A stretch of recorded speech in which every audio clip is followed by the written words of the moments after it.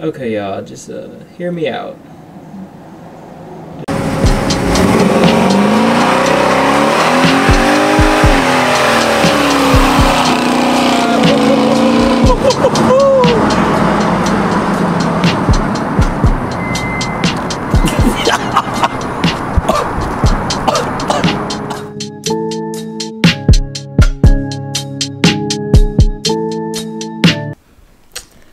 Okay, y'all, I'ma make a long story short. Made a goofy mistake. Alright, it was a combination of rushing, you know what I'm saying, not finding the right tool, and just probably not the best work environment necessarily, all, you know, combined into one. And so yeah, I got a tool stuck in my engine compartment, and that's really why I have not been wanting to even look at my C10 for the past couple weeks. But I mean, either way, it's a problem that has to be addressed. So I'm gonna have probably a little bit of attitude for this whole video, so y'all just have to excuse me. But I'm gonna be honest with you, I don't feel like doing this all the time. Like, I don't know why people seem to think that, like, I just got like unwavering motivation, but that's not the case all the time, bro. Like, I really don't feel like doing this most of the time, bro. I don't. So, but either way, we gonna push through it. We gonna get it done. And then we're gonna laugh about it later on. Whew. So, after chopping it up with family, I think I have a plan. And I know it's gonna work. I'm taking the plugs out, and then I'm going to take a screwdriver and turn the flex plate by hand, like tooth by tooth, you know, and sort of use the like transmission as leverage, you know, with a screwdriver. And I should be able to turn it enough just to get the tool out and the bolt out. So yeah, it's not as bad as it seems now that I have a solution for it. When I didn't have a solution for it, oh, I was mad. I was definitely upset, bro. I'm pretty sure this is gonna work. Pretty sure this is gonna work. And I might even be able to find out if my, well, you know what? I'm gonna save that for next video. I think right now I'm just gonna be fixing my mistake, y'all, and putting myself on blast right quick, you know what I'm saying, on YouTube, and show y'all, you know what I'm saying, my, you know what I'm saying, my screw-ups and my shortcomings, you know what I'm saying. I'm not trying to be like, oh, I'm perfect all the time, like type of YouTuber. So you know what, I'm gonna post this just so y'all see I'm human too, you know. I make goofy mistakes, you know what I'm saying.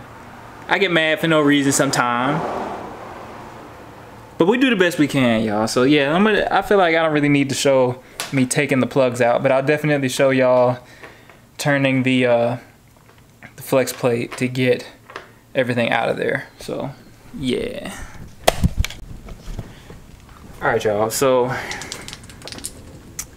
spark plugs are out. They don't look anywhere near as bad as I thought they would, you know. But my motivation is kind of coming back, so that's good news for everything and everyone. My motivation is coming back on this whole situation, but it's just, it makes you so mad when you thought something was going to take 30 minutes and then it ends up taking way longer than that, you know. So it's hard for me to get past that. But I think in order to compensate for that, I'm gonna try with all my might to get 3 videos out to y'all. So make sure y'all stay tuned. I think I can muster up 3 videos out of this week if I can just stick to the plan. If I can just stick to the plan, then I should be good. And like I said, I want to get 3 out because I think that's how many I'm missing from the past 3 weeks. So just stay tuned. You'll see what I do. Make sure you follow me on Instagram, and you'll see there for sure. I'll update y'all on that.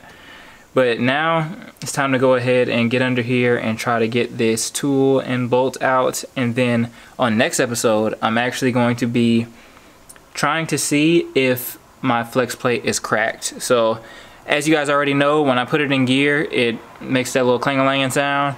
So I'm trying to see if I take everything apart and it's still making that cling-a-linging sound, then it's probably my flex plate.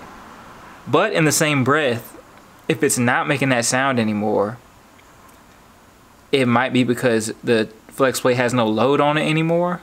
So either way, I gotta see for myself, and I just gotta kind of do some fishing and do some digging to really finalize if the flex plate is cracked or not. But either way it goes, we'll be doing that in the next video, so stay tuned.